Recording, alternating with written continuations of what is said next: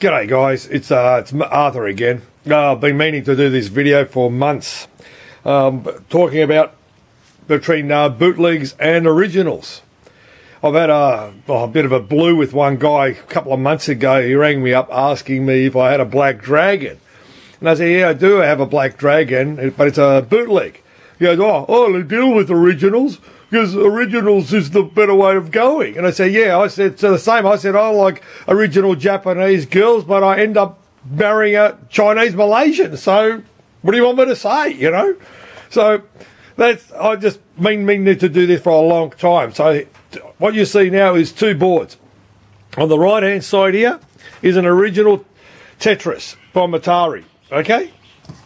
On the other hand, this is a bootleg version. You can sort of see they're pretty close to each other, one smaller than the other. Okay, I'll give you a quick rundown. Back in 1989, Hankins rang us up. Well, I was working for two brothers, Jeff and Keith, okay? And he goes, oh, there's a new game out, it's called Tetris. So I went down to Hankins to pick it up, and the guy goes, oh, it's $15.95. I said, $15.95 for this board? He goes, yeah. Well, his name was Paul. Okay, and I go, you fucking serious? Oh, sorry, can't use that word.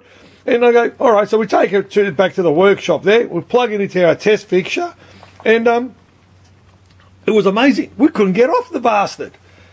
It was so addictive, it was unbelievable. So we ended up putting it in the front of the centre there at 427 High Street, and mate, the crowd was lining up. So a few weeks later, and that a bootleg gets released. Price under $500. So can you see the difference? What I'm saying? $1,600 to $500, and it's the same. They're using the same Oki chips, same program, same everything, but you can see it's a cheaper version. So it's still the people didn't know the difference between original or bootlegs back in the day when they were playing it. You know, but they're still putting their 20-cent pieces in, and they were still playing it. So here's another one, for example. Here's an original Arkanoid. All right. Again, another real classic game. Made a shitload of cash. You know, there's an original one. Yeah, pretty clean, original board. Here's the bootleg. Have a look at it. Okay. Oh, I've got to give courtesy to the guy from Canada. Here's adapters. If it wasn't for these guys who make these nice quality adapters, okay, they do cost a few bucks to make, but again, you know, I'll give credit to those guys who make these adapters. You know, here's another brand of adapter from another guy out of Canada. Again, good quality connectors. There's bugger all voltage drop between the pins and the biscuit. You know, back to the board again. Have a look. Same sort of layout around here if you have a look. Same layout on over here. Same sort of layout. The only difference is it doesn't have the security chip, okay, that they've put on there. So what did they do? They modified it. Mainly it's for the coin counters, that section. Audio section, you have a look here. Audio section. Audio section. So I'll put them on the ground so you can sort of see what I'm pointing at. So the audio section, and on the side, this side is the same. Basically, program similar to over here. Again, cheaper. They look the same. They do the same, and all that. Quality, pretty good. So don't get me wrong. Bootlegs are easy to work on around originals. I've got another one here for you.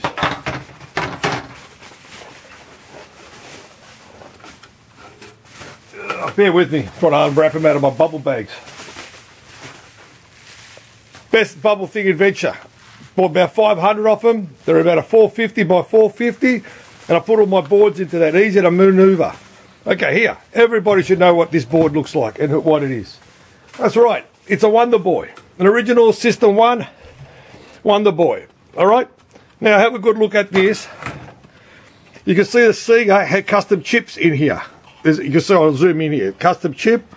Okay? They're the custom chips, program, daughter boards, you know, sound section and all that. All right? I'll put it on the ground.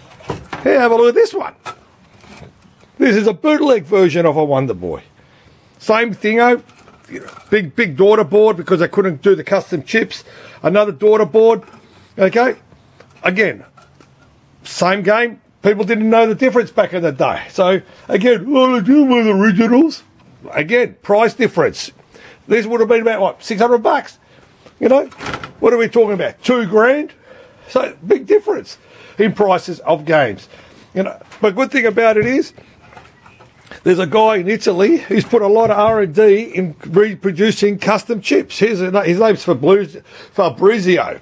Okay, he puts a lot of effort into these. Okay, they cost a few dollars, but if your board's dead and you need a custom chip, well, you need to put it in and get it going again. So what's a dead board worth? Nothing.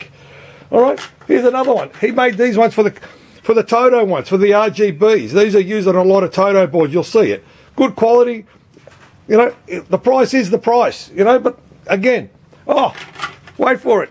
Here's another one. This is a Konami chip. This is used on a lot of Konami boards, like the Simpsons, Turtles, Aliens, and all that. Again, reproduced.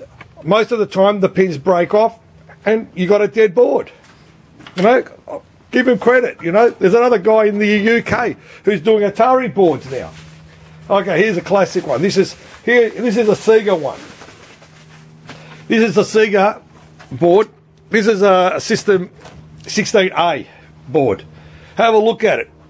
Custom chip, custom security with it's a Toshiba with a battery in these. These are common. They're all been dying. And courtesy to the guys out there who actually got the decoding for it. But here, have a look at a bootleg version of a 16B. All right, here it is. Here's the bootleg. Put it on the side there. All right, daughter board. Instead of the security chip, they put a daughter board. Similar to layout, this is actually a Shinobi. Oh, it actually is, the character's gone. The sprites have disappeared. But have a good look between the two, you know. I'll zoom across. Have a look. This guy here, layout here, layout over here, pretty close. 3 EEPROMs in the back, the RAMs, again the same. Let's flip it over. Oh, by the way, this is a Wonderboy 3. Okay, it's got some weird fault. Last time I seen one of these back in the day was Alien Syndrome, and Shinobi had come on this platform, but big dollars. They were charging us back in the day, or my boss basically, was about 3 grand. The magic number was always $28.95 for the price. So have a look at this again. All right, I'll flip it around so you can sort of see it a little bit easier where the ribbon cables are. Same sort of layout. You can have a good look. Same layout over here. Now you see, daughter board. Reason is, I'll lift this other guy up. See the 2 security chips of the Sega custom chips. Okay, so those guys who were copying these and breaking these security back in the day, mate, I give them credit. I really do give them credit. You know, so that's what this daughter board is to replace the 2 security chips what they put in the Sega. So basically, don't be afraid of bootlegs. They're easy to repair. They're easy to get parts for. What are you going to do? You're going to go and find someone who's reproduced this and pay whatever he's charging for it to get your original board going. Or what's cheaper? To get the parts from a normal electronic shop and slam the TTL chips? Have a look. Easy to get TTL chips. You know, what is it? A Z80? This is the sound section over here. Basically over here. Sorry, sound section's over here. All right. Okay, some of the sounds is missing. They haven't populated it. I don't know why they didn't bother populating.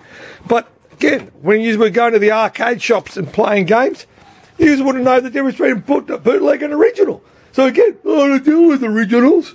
You know, yeah, like too. I love Japanese girls too, but what do you do? You know, well, life moves on.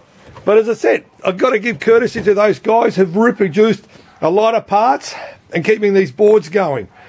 But what else can I say, you know? Here, have a classic look at this. This is a Return of the Jedi, all right? This is a Return of the Jedi. Okay. There's only about 800 ever made, and there's one in my fucking workshop at the moment. Okay, got that? 800 made. So who's got a bigger bladder than everyone else out there at the moment? So basically, I'm just waiting for a sound. Oh, is it? Oh, it's over here. I'm waiting for a chip to come in for the sound section because I've got no sound here at the. Sorry guys. This is the sound. If anyone wants to comment down the bottom, go for it. I couldn't give a crap, basically, you know. As I said, I've got a bigger bladder than a lot of people out there at the moment. So I'm waiting for that to come in. One thing I don't do is I don't buy second-hand crap, okay? Because once you buy second-hand crap or use it, it's already done its dash. So I guarantee my work. You know what I mean? If it has problems, they can always send it back to me. I'll give you an example of the best one I had the other day. I was trying to be on a budget, tight ass. See these? I bought 10 of these. These are used on a lot of games, okay? I'll give you an example. I've got an elevator action that I've just repairing. It took me a couple of days. Wait for it. Here's the elevator action. All right? Have a look. It uses 4 of these chips. So I'm trying to be a tight ass. How much do you spend on an elevator action? So I bought them. Out of the 10, 5 are duds. Oh. So, again, I've learnt my lesson. You know, buy from legit sources and pay that extra couple of bucks, you know. But again, this is an original just elevator action. Have a check it out. These are the guys that were modifying different program version. You know, again, have a look. Again, it's just easy to work on. No, there's no custom chips on it. So, again, sorry man, guys, moving around. But as I said, custom chips, biggest problems. Bootlegs, easy to work on. Don't look at, let's go back to this Wonderboy. Don't look at this big blob of thing. That was just protection for stopping other people copying what's underneath this. There's some of these without the epoxy on. It's just all TTL chips again. Same as, you have a good look over here. Again, all TTL chips. Again, Wonderboy, you know, still does the job, you know. So, yeah, I hope this one video helped you. I'll dig up some other boards and explain some other ones. I'm trying to dig up an original Black Dragon coming for this dude. I'm an original Black Dragon. So, I will do another video on another handful of boards again. So, again, back to the weight, this Atari board. Okay, back to the Tetris. The problem with this one was the 2 chips are gone. The pokey chips are gone. Again, I could get the reproduction ones. They're $100. What's the game worth? You know, so you got to ask yourself, what do you do? You know? So yeah, this one here, my Atari one that I've got here, this is a unique one. This is a tabletop version game. It's actually tabletop, so one person can play on one side, one on the other. I've kept this for my own personal because, as I said to you in the beginning of the video, we got addicted to it, mate. It's an addictive game. That's why it was handheld units, everything. So correct me wrong. If you haven't played this, there's something wrong. You know? What an addictive game, you know. But yeah, I hope you guys appreciate it between original and bootlegs. You know, don't be shy. You know, but don't use second-hand parts, man. I said that with my pinball machine video. You know. Just use original, buy genuine, you know, and that's it. You know, your game will last longer, you know. It's like you buying a second-hand motor in a car. How long are you going to make it last, you know? So, yeah, I hope you guys enjoyed it. As I said, it's hard to come up with something to talk about. But, yeah, all right, passion is pinball machines and video games. Enjoy. Thank you.